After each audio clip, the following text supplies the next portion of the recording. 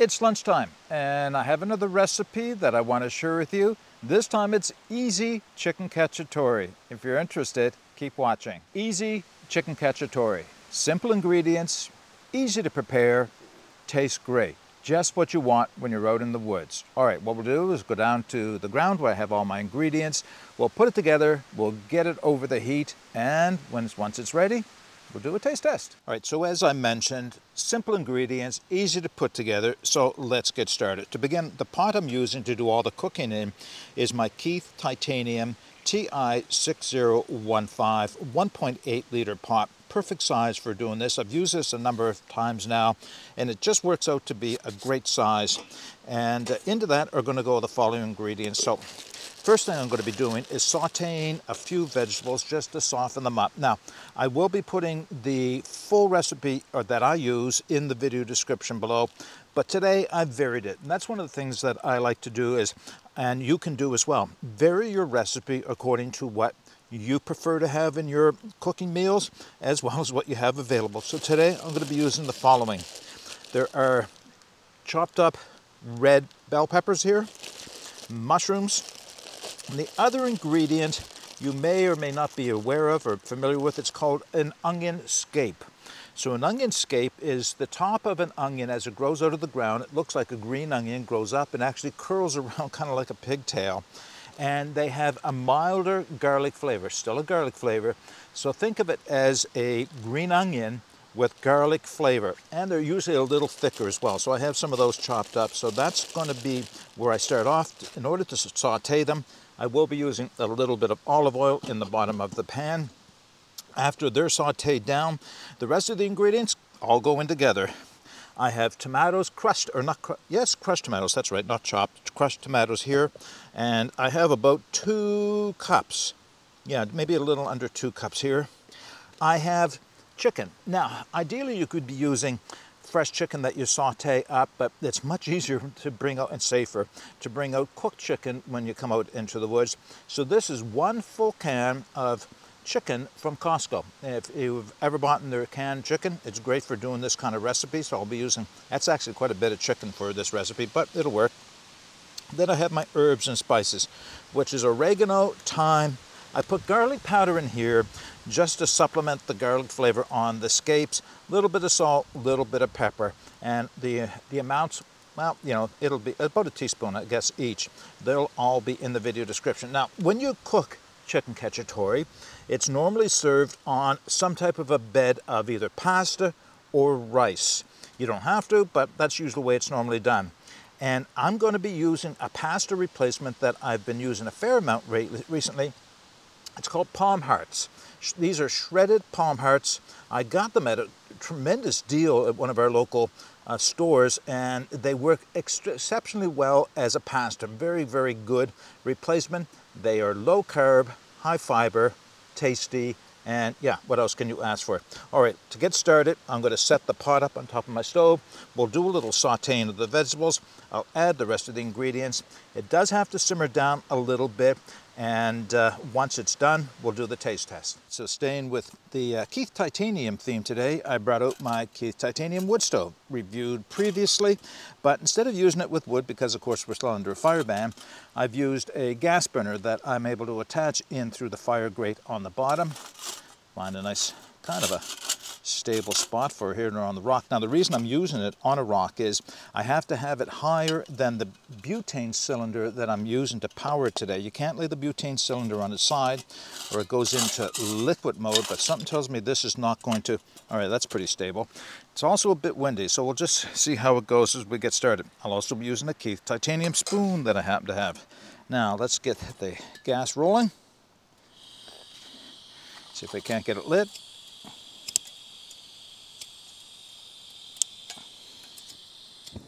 There we go. Took a second. I don't want it on very high. In fact, I want it down quite low. There. All right. Put the pot on. A little bit of olive oil for sauteing. And in go the veggies. I'll because I'm cooking in titanium, I've got to keep this moving.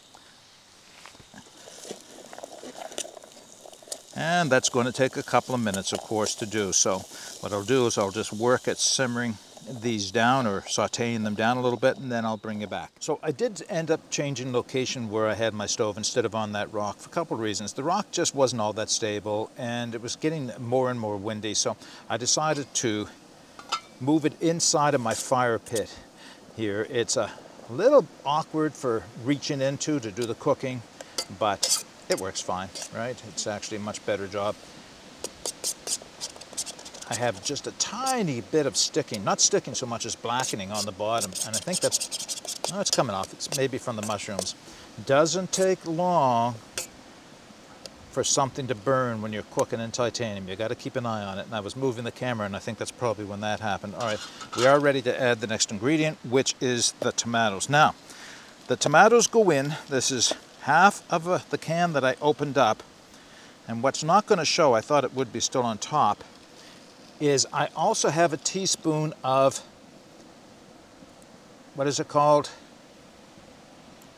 Boullion, chicken stock bouillon. It's a paste that you can buy. It's called Better Than Bouillon, and I put that in because the recipe calls for a small, there you can see the yellow, that's kind of mixed through a little bit. But to that, I do have to add a little bit of water to go with. Quarter cup, like that, that's all. So I would have added chicken stock. I just didn't bring chicken stock out, right? I bought the paste out, you mix it with water, and you get the consistency, or at least the volume you're supposed to have. Starting to look good, isn't it? It is going to take a little while, though. But everything else goes in all at the same time here, and that includes the chicken itself. Like I said, there is a lot of chicken. This is going to be more than I can eat today for sure. So there's my full can of Costco chicken. Oh, this is going to be thick. You know, I could end up putting a little bit more water in this. Vary the ingredients the way you feel best for your personal tastes and whatever it is you like to eat, and the amounts, of course. One more thing to add, and that is my herbs and spices. So once again, oregano, thyme, garlic powder, black pepper, salt. And I can see myself adding just a tiny bit more water to this, you know? I think I will. Just a little bit more water.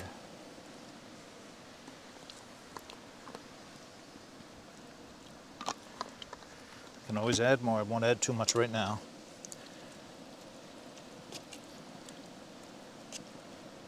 All right, now we're starting to look like a meal. Things are all mixed through. The only thing left to do now is to let it stew for a while. Put the cover on, turn the heat down, check it in a few minutes, see how it's looking. And when I think it's ready, we'll come back and do the taste test. Now, I did want to show you this before I serve up my meal. This is what the palm heart shreds look like, just like pasta, except they're shredded, so they're a little bit on the square side, if you know what I mean. They have square edges as opposed to round. Looks like pasta, tastes like pasta. It's going to work as pasta for this meal. How am I going to do this? Just put some of it in, I guess. Oh, it's still going to be a good sized meal. All right, that's enough for me. I do have some to take home. I'm okay with that. Put the lid back on. Okay, I'll reposition the camera. We'll do a taste test. Bandana / napkin, put it on my knee. And here comes the meal. Nice thing, oh yeah, something else titanium, right? Keith titanium double wall bowl, which is nice when you've got a hot meal like this because you can hold it in your hand and it, you know, it's comfortable to hold and stays warm. All right, now how am I going to show you this? Chicken, tomatoes, this garlic scapes, red peppers, and mushrooms.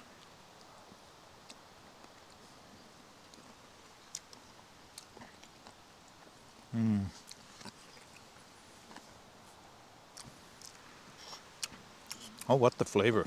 Wow. Okay, couple of comments. I just wanted to show you the garlic scapes. They actually take a bit of cooking, depending if you want them really soft. If you want them soft, you're going to have to saute them longer than I did. These are still a little bit of crunch to them, but a whole lot of flavor, spicy garlic flavor to them. Yeah, they could have cooked down a little bit more before I started adding the other ingredients in. So a couple of thoughts here. When I worked the amounts out from a full-scale recipe to a small-scale recipe, I thought I just wanted to stay with the full can of the chicken from Costco. In hindsight, I think it's a bit too much chicken. Now, I like a lot of meat in my stews, my food, so I eat a lot of protein, so it's not a bad thing, but it's maybe for a lot of people just a little bit too much on the chicken side.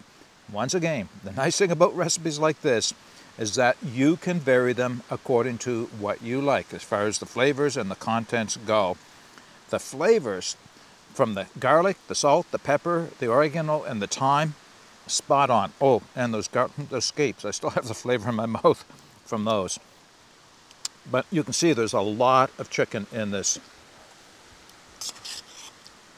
Now I wanted to reach down and see if I can't get some of the palm hearts, so you can see that looks like pasta. I think I'll just mix it through, get a little bit of palm hearts, a little bit of the rest of the stuff on the plate. Spaghetti's always hard to eat when people are watching.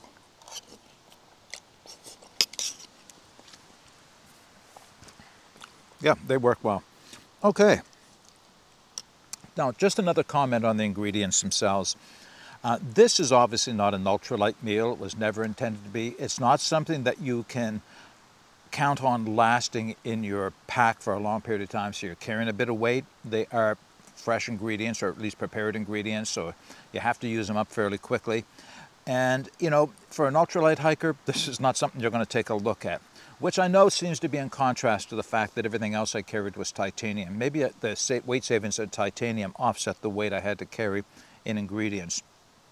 But there's something about freshly made food from fresher ingredients that no freeze-dried meal I've ever tasted has lived up to. So that's why I like to do that. I'd like to find recipes that I can find things in my cabinets at home that I don't have to buy a relatively expensive freeze-dried meal and go through the work of, well, it's not work, okay, it's pretty easy, boiling water. That's usually what a freeze-dried meal takes to rehydrate. But I have yet to find one that tastes as good as what this meal does right here. And this was just simple ingredients.